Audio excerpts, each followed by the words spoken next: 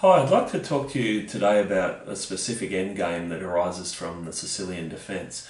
I think when you're playing a specific opening, it's very important not just to know it as an opening as such, but also to understand the middle game themes, where the pieces go, and also what sort of endgame you're going to get from it.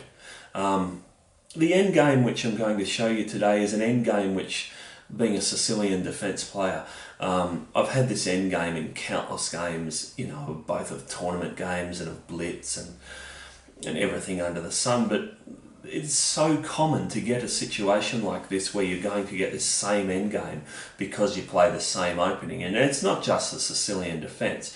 You're going to get the same endgame in any opening you play, in that if you play the King's Indian constantly, you're very often going to get an endgame with a locked up centre, or if you play the Queen's Gambit, you're often going to get an endgame with a minority attack, for example. The endgame I'm going to show you today is a very common endgame that you can get from a number of different variations of the Sicilian.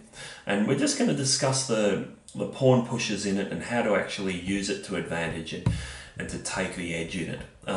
So let's switch to the board and we'll have a look. It comes from e4, c5, so the Sicilian defence, knight f3, and then either d6 or e6 or knight c6.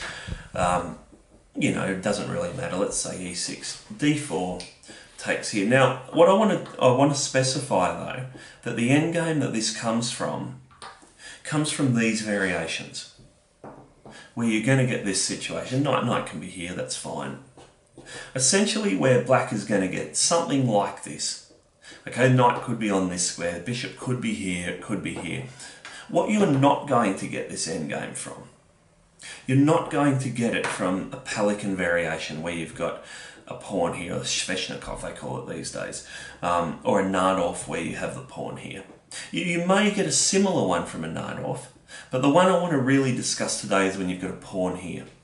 So you're going to play your game, and through the middle game, pieces are going to come off. And at some point, you're going to get an endgame that looks, with a pawn structure, something like this.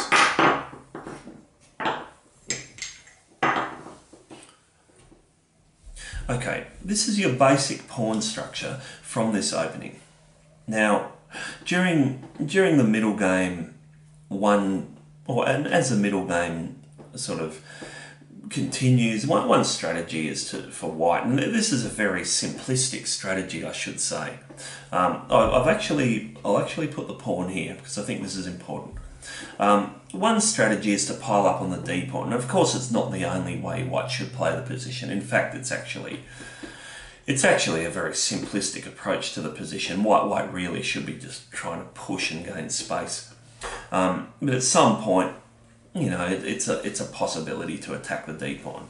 So black will usually, during the middle game, try to push this d pawn.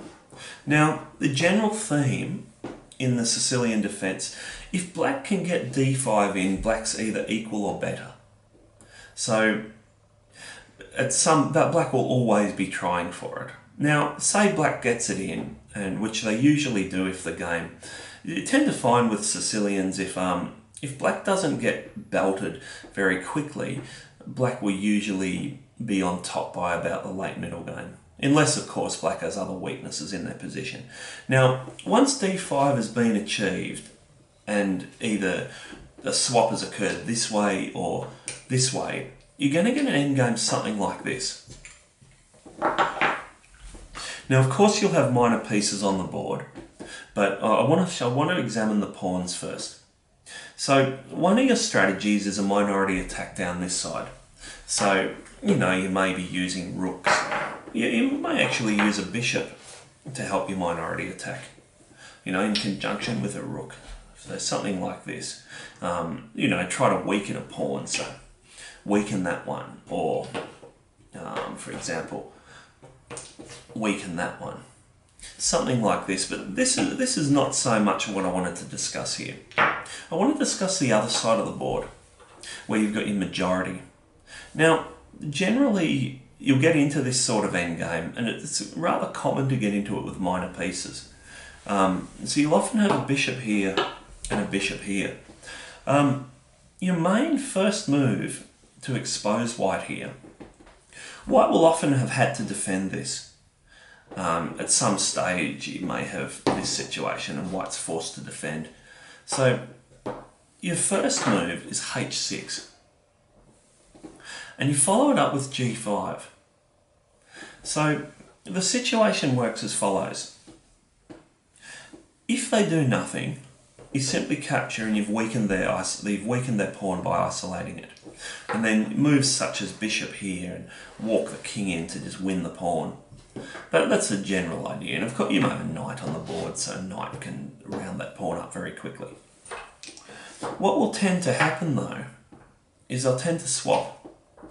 Now when they swap, you've created yourself a passed pawn, and a protected passed pawn at that. So, and of course if this one's weak, it helps you a lot too.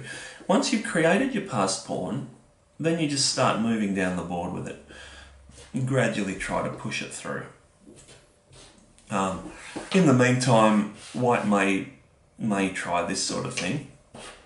They also have a passed pawn, but it's also an isolated one, so you simply swap some pieces off and then go about your business of converting your passed pawn. So quite a short lecture this time, but very, very effective strategy when you're playing these types of endgames. I hope this has helped you next time you get into it.